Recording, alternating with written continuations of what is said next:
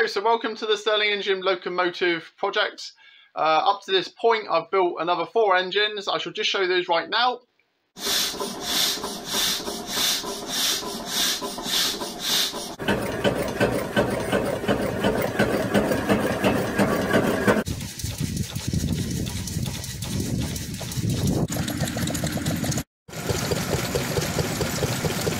So some of these engines were better than others, but I've certainly learned quite a lot along the way. So with this project, what I want to do is actually incorporate a locomotive with a Stirling engine. I've actually got this railway that goes right around my house.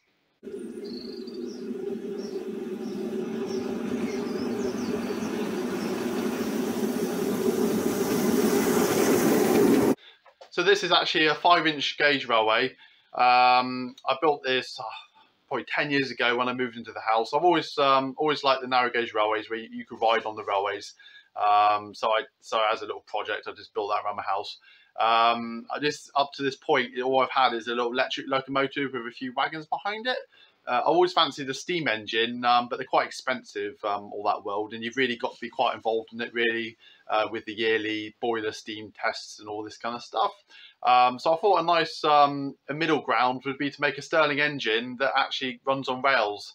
And as far as I know, I don't think anybody's actually done this, unless somebody wants to come in and show me theirs, because I don't think there's any worldwide, but I don't know, there might be something out there.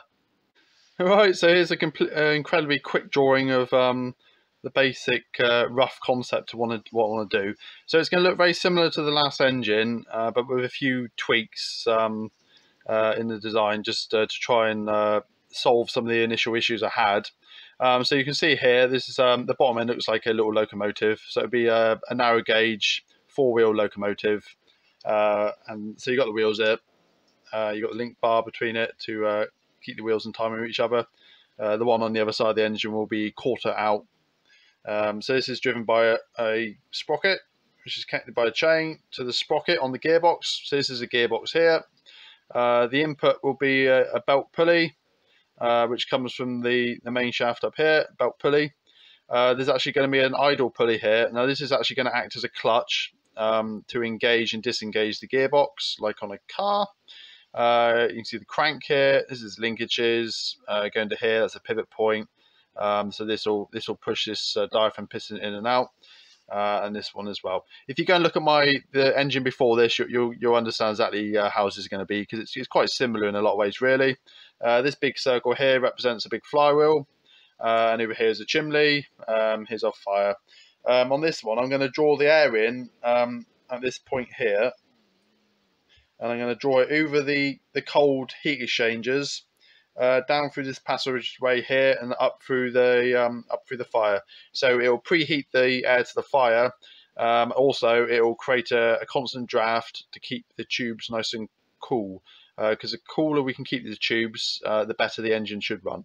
And obviously, you've got the connection, the pins there to connect wagons and coaches or whatever to it as well.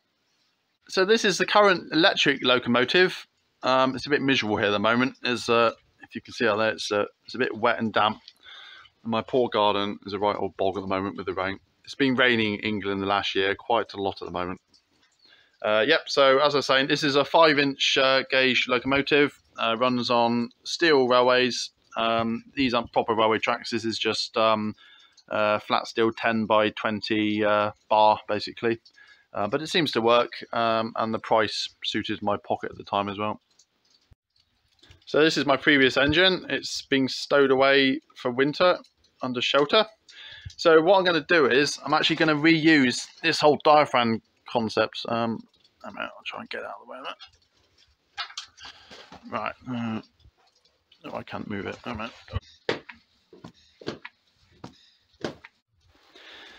So the only problem with the round seals is they don't quite fit in with the design I've got in mind with this locomotive. One of the problems with this particular engine is it doesn't make full use of radiant heat. But the only problem is with the round cylinders, pistons, I never know what to call them. They're diaphragms really, aren't they? But it doesn't allow you to have many tubes horizontally. you see here I'm limited to what was it, 1, 2, 3, 4, 5, 6, 7. I've got 8 tubes. I can't fit any more in because of the shape of the diaphragm. So I picked this up probably 4 months ago now. This is a gearbox off a go-kart, and it's got forward and reverse on it. It will do up to like sort of 6 horsepower or 10 horsepower, something like that. So it's a completely oversized for what I need, but the price was right. It was only £65 on eBay. So I've got forward, neutral, and reverse. It's really good value for money, really, because it comes with all the accessories as well. Comes with a lead there that controls the forward, neutral, and reverse. It's got a bag of nuts and bolts. I think there's probably a lever in there. No, the lever's not in there. There we go. There's a quadrant there, so that goes on there like that. So that control forward and reverse. I don't know whether I'm going to use that or not. I might just have a more of a linkage sort of kind of system. Yeah, it's got the control handle as well for forward and reverse. It'd be a pity not to use it, really, considering it came with it. Yeah, very nice. Yeah, so I haven't done any design work yet. Well, I've just started. I've probably done about a week now, but I'm only sort of thinking about ideas and stuff like that, really. Normally, before I start doing these YouTube videos, I've actually already got the design all ready to go, and I've got all the laser cut and cut out. So this will be certainly a process from the basically the basics, hopefully through to the finished item in a few months' time. Yep, so this is my little workstation. Nothing fancy. Just got a basic free CAD software, a pen and a piece of paper, basically. You can see some doodles here. I was trying to work out calculations for compression ratios and whatnot. So on the CAD here, I haven't actually done a great deal. I've been playing around with tube configurations just to try and see what I can fit in.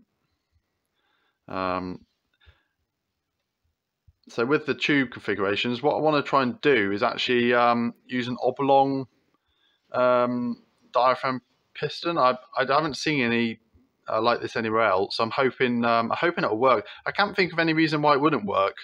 I'm going to give it a go anyhow. My main concern is stability of the thing. But I've got a hunch it's going to be all right. The reason I need to do it that shape is so I can position the tubes in this configuration, so they're all side by side. This is so the fire underneath, a lot of the radiant heat can be captured directly. What else have we done? So for the main frame of the thing, I've kind of got a sort of the main frame, kind of something like it. So I'm going to get these wheels cut out with a laser cutter, and then I shall machine the profile of the wheel on them. Because it's got a few components. So I know with CAD, I never actually get to any final design drawings as such.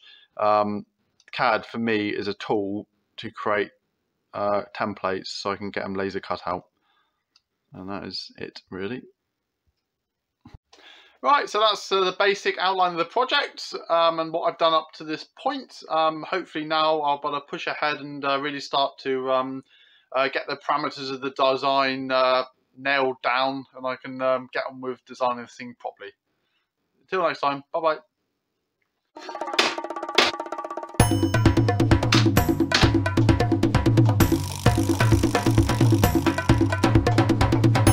Hey, get out! Get out of here, you!